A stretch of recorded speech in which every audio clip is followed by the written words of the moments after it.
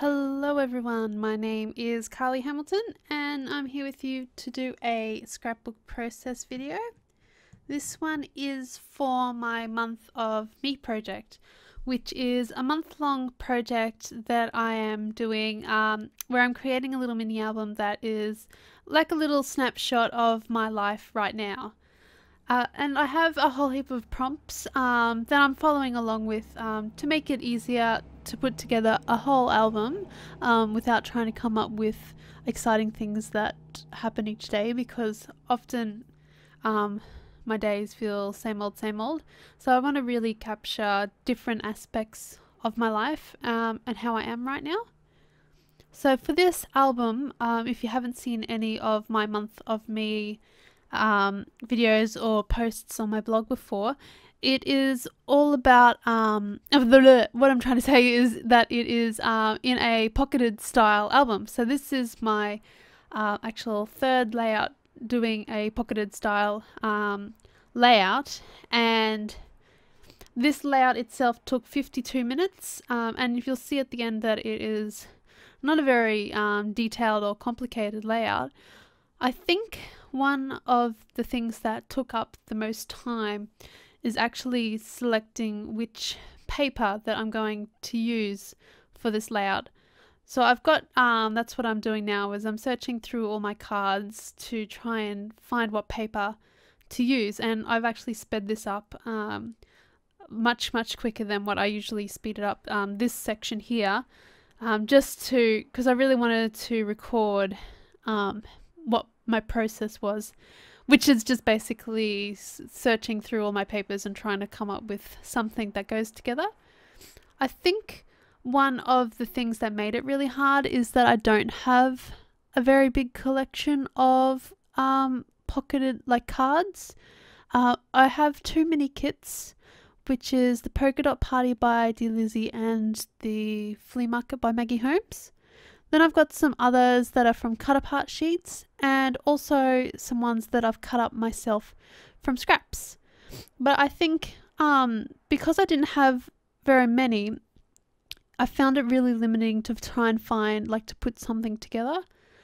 So what I've done now, after this video has been shot, I've actually gone through all my scraps and cut out 3x4 and 4x6 cards.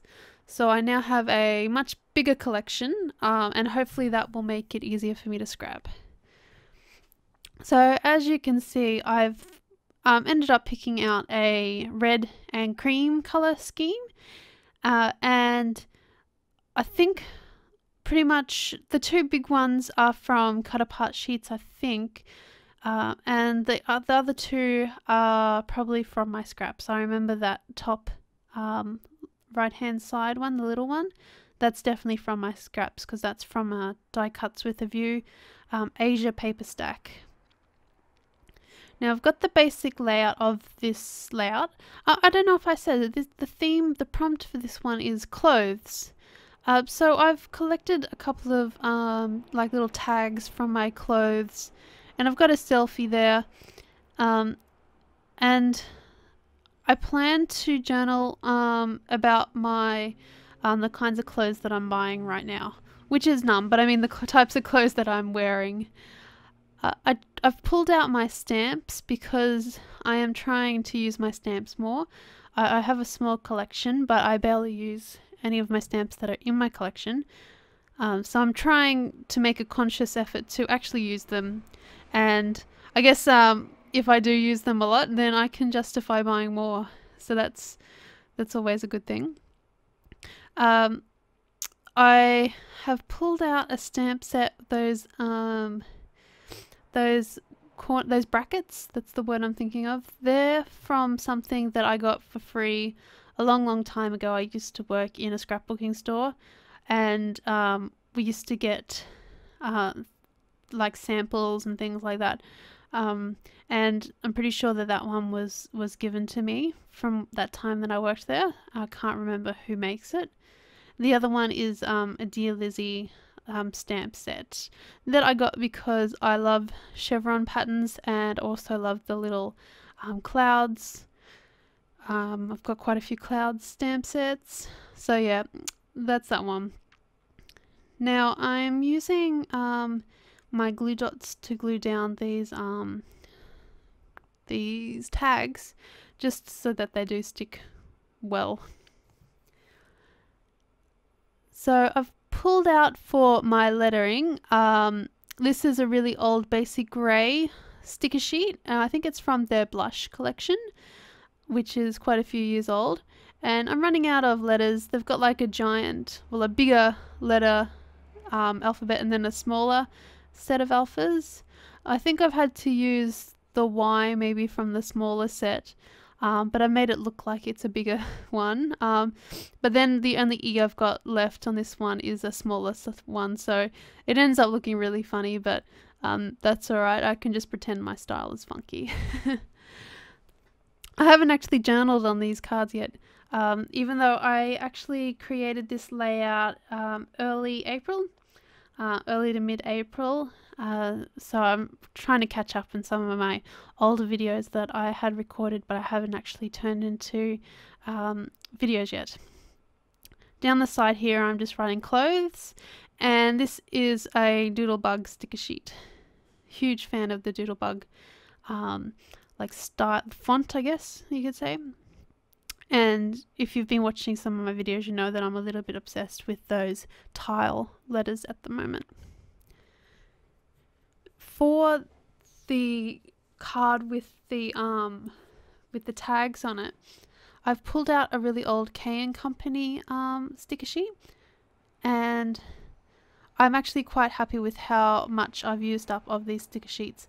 I bought them for one layout that I made years and years and years ago, and I didn't have enough letters in the first, like in the one sticker pack, so I ended up buying 2 sticker packs of it, and then with that one layout done and that one word, I hardly ever used them again. But I'm trying to work my way through them now, because they are sort of pretty letters. So yeah, I have 2 sheets of it. So I think I'm just writing brands here, and I've had to move them across to get them to fit because I was a bit too liberal with my spacing there. And once I've got them all down either side, they've got like a little asterisk in this sticker sheet. And because I had 2 sheets, I think I had maybe 3 of them left. So I decided to cut out the asterisks and scatter them around the page to try and sort of pull all the pages, all the squares, all the cards together. So you can see I cut out one of the asterisks and I put it on that blank page there. I really like the cherry blossoms kind of look. I've lived in Japan, so I'm big on that kind of thing. So I really don't want to cover up that page too much. I just want to embellish it simply.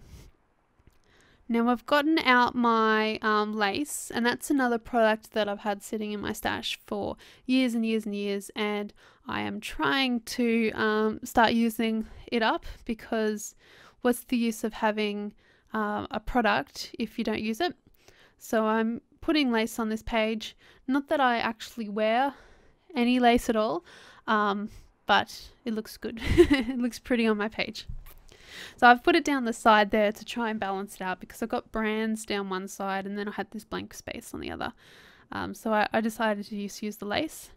And to embellish this card here, I just put a strip of lace across the center, and then I stick down that asterisk in the middle, and I think that's pretty much all that I do that page. I decide, at this point to get out that sticker sheet, and then I just use the rest of those asterisks around the page, around the different cards, just to tie them all together. Now, I'm getting towards the end of the page now. I feel like there was something that was a bit missing. So I ended up going around the edge of these cards and just outlining them. And then I find that helped bring them all together, make them look a little bit more cohesive, and also define them it added something to the page that I felt like was missing.